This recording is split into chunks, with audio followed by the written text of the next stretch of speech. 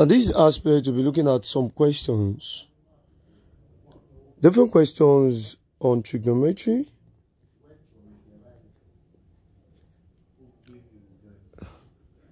Differentiation and integration.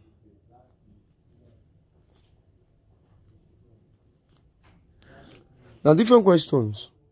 Now we'll be bringing the question out, then we are going to be using the calculator to solve it, most especially on these three major topics. Now, there are some cases in which you'll be given CBT questions. Now, how are you going to use the calculator to solve most of these CBT questions? Now, watch out. The question says, the first question says, if y is equals to log root of 1 plus x base exponential, find the y dx. Now, option A, you have 1 over 2 into bracket 1 plus x squared. Option B, 1 over 2 into bracket 1 plus x. Option C, you have 1 over 2 into bracket 1 plus x squared. Option D, 1 over 2. Sorry, this one, there is minus here. There is minus 1 minus x squared. And you have 1 over 2 into bracket 1 minus x. Now, how will you find the differentiation of this? Now, the first thing is that you differentiate the question. So let us see. You press shift this, press the differentiation. Now, you press, we are to differentiate the log.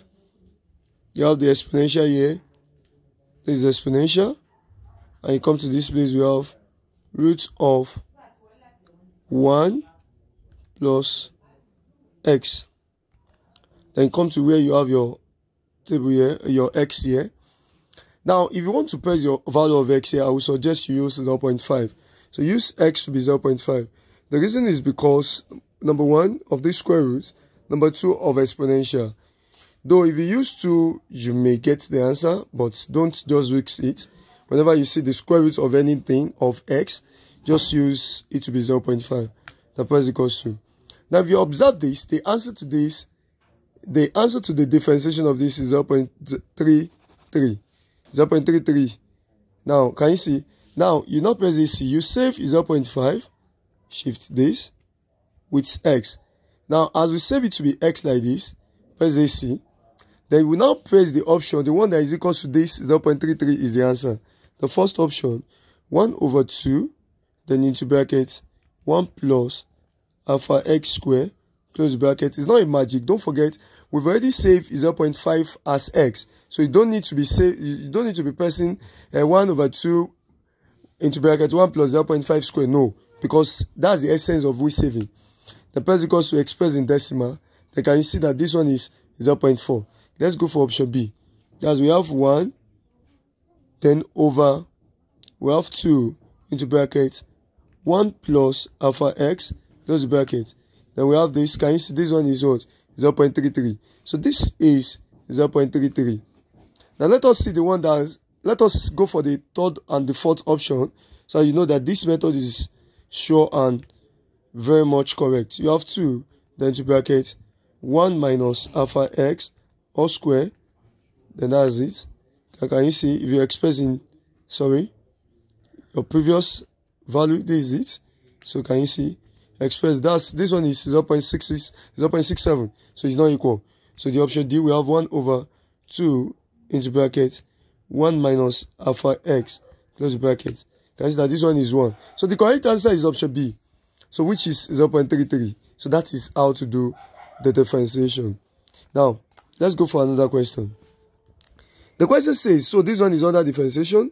Number 2, the question says, if sine x plus 30 is equal to cos 40, we are asked to find x. If sine x plus 30, that is in degree, is equals to cos 40, find x. Option A, you have 60. Option B, you have 30. Option C, you have 10. Option D, you have 20. Now, if this is equal, now how will you find the x here? So just press sign, then press your alpha x plus the 30. Now, what you are going to do is that you now press alpha and the close bracket, alpha and the button under the alpha and the button under the alpha. Then press the right side. Right side is cos 40. Can you see? What I press is that I only change this equals to dots like this. So if you can see, this is what I press. Sin x plus 30, then alpha and the button under alpha will give you this dot, then cos 40. Now this method, you have it like this: sin x plus 30, then these dots, then you have cos 40. This is what you have on your calculator.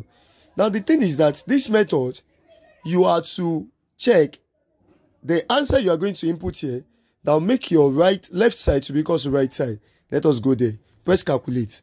When you press calculate, go for option A. Option A is 60, press equals to. You could see that it's only give you what? Left side, which is this. And the left side, when you use 60, the left side value is what? Is 1. You don't have to press equals to again. Can you see the right side? Right side is 0.766. Now that one, can you see that the left side is not equal to the right side? So we have to go for another option, which is you press calculate, option B, which is 30, press equals to. Can you see that our left side is expressed in decimal? When you use 30, we have left side to be 0.666 and 0.866. That's left side. Press equals to. Your right side is 0.766. Can you see that they are not equal? Now press calculate again. Go for the third option, that's 10. Then press equals to. You have the left side to be, when we use 10, we have it to be 0.642. The press equals to. The right side is said 0.766. The press calculate. Let's go for the last option, that's 20, press equals to. Can you see that 20, when we use 20, the value is 0.766. The press right side as well. Right side is 0.766. So which one makes the left side to be equal to the right side? That's what? That's option D. So the answer is 20. Now I have different method I can use for this, but watch me as I still bring up some or more calculator methods to use. That's all. Now, another question. That's question number 3. Now see this type of question. The question says, evaluate this. Now, if you want to evaluate this, you have 2 methods. But I'm going to use one out of the 2 methods. The thing is that, as you have the pi here, it is either you press it straight like this. Let me use the 2 methods. The first method is that you press the value given to you. That is, you press sign. But you are going to change your pi here to be equal to 180. That will be 180 over 3 here. Close bracket. Now, of course, fraction button. That's 180 over 6. Then we have plus cos 180 over 3. Then we have sine fraction button 180 over 6. Press equals to. Can you see that the answer is what? Is 1. So the answer is 1. You can either do it like this, or another method says, I'm going to use pi that is here on the calculator. But what I'll firstly do is that I'll press shift mode, then press 4. Take your calculator to radian. So once you take your calculator to radian, then you can now use the pi on the calculator, in which I will have it to be sine. I have the pi over 3, close the bracket, cos, I have the pi over 6, plus, I have cos, I have pi over 3, then sine, I have pi over 6, close the brackets. Can you see? The answer is still equals to 1. So this is how to do it using the calculator method. So the next question, this is question under trigonometry. This question is under trigonometry. Another question says,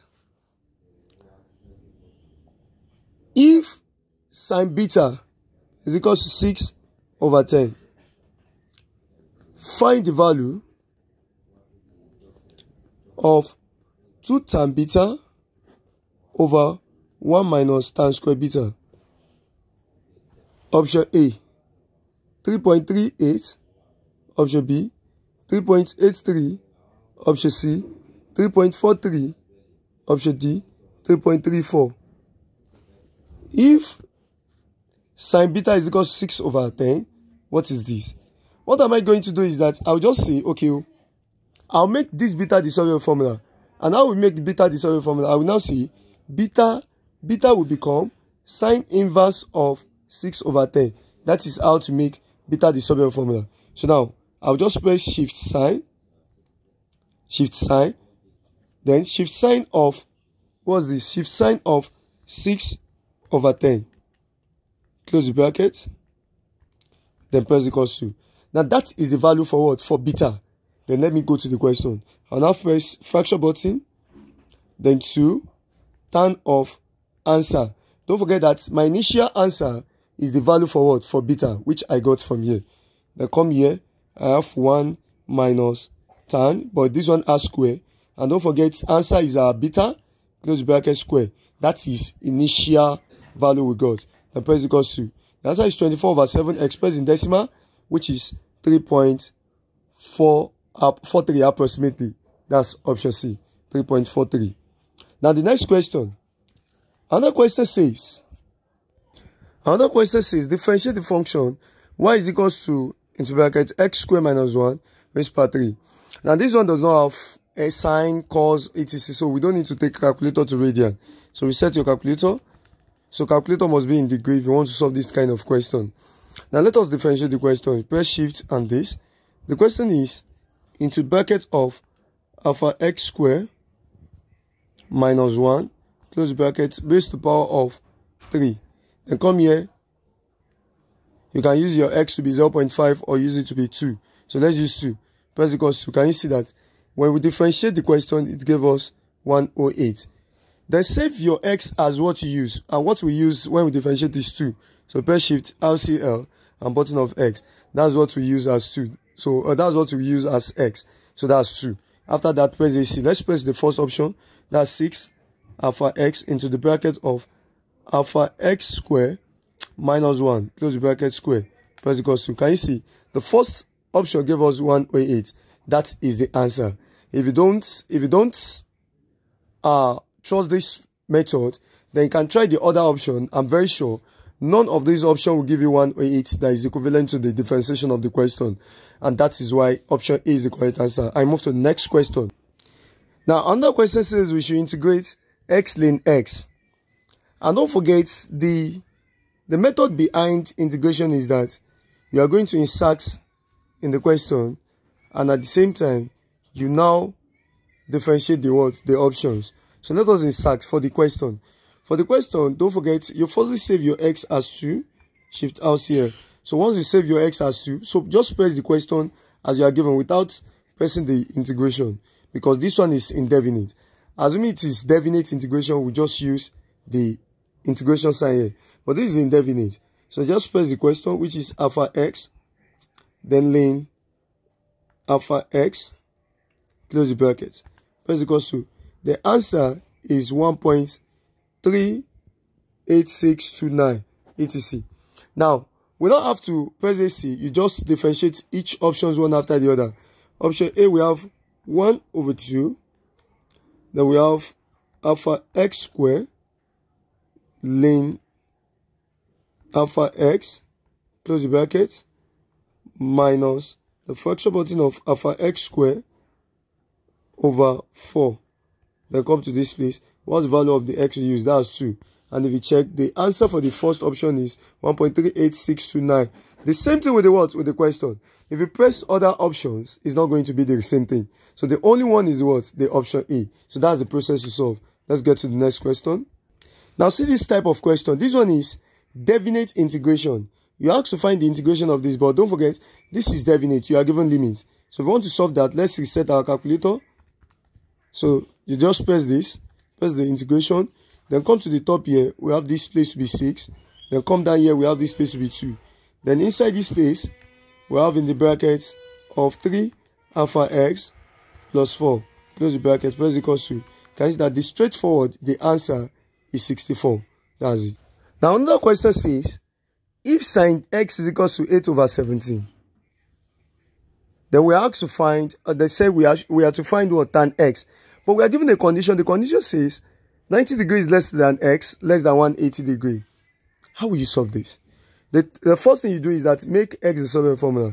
So that will be shift sign of what is here. Now shift sign of 8 over 17. What's the answer? That is, we use this equation to find the value of x. And the value of x is 28.07. You don't need to save anything. Just press tan answer. Don't forget, what you got before here is our what? Is our x. And that will be tan x. That is the previous value we got, which is answer. So press equals to. Can you see that the answer here is 8 over what? 8 over 15. The answer tan x here is 8 over 15. Now, about 8 over 15, if you get the answer, we have 8 over 15, we have minus 8 over 15. If you pick 8 over 15 here, you are wrong. The reason is because of this condition here. If you check your quadrant is cast. That is, everything here are positive. What we mean here is that sine is positive in this quadrant, cos is positive at this quadrant, tan is also positive at this quadrant. But here, it's only sine that is positive. Now that shows that at this quadrant, if only sine is positive, that means tan is negative, cos is negative. Now here, it's only tan that is positive. That shows that if it's only tan that is positive here, that shows that cos is negative and sine is negative. Here, it's only cos that is positive. That shows that sine is negative and tan is also negative. Now, but this quadrant is that x is greater than 90, but x is less than 180. Now, you know that from this place is 0 degree to 90 degree here. This is 180 degree, 270 degree, and you have 360 when it's the rotation, that is the circle. Now, that shows that it's greater than 90. It's only this place that is greater than 90 and less than 180. That shows that the angle falls to this side. And at this side, it is only sine that is positive. And what are we asked to find? Tan. That shows that tan at this place is negative. So that's why the answer, the tan x we got, you just add negative to it because it falls to this quadrant. And at this quadrant, because this is the value of the x, they said x is greater than 90 and lesser than what? 180. That shows that at this quadrant of the x, tan x that we found, it must be what? It must be negative because only this place, at this place, it is only sine that is positive. Tan is what? Is negative. That makes the answer to be what? To be C. Now, in the comment section, let me have the answer to this question. Differentiate the function of y is equal to root 2x plus 5 with respect to x. Now, what's the differentiation? Let us have the answer at the comment section. God bless you. Thank you very much. God bless you. Now, like, comment, and subscribe. Most especially share for your colleagues to use as well.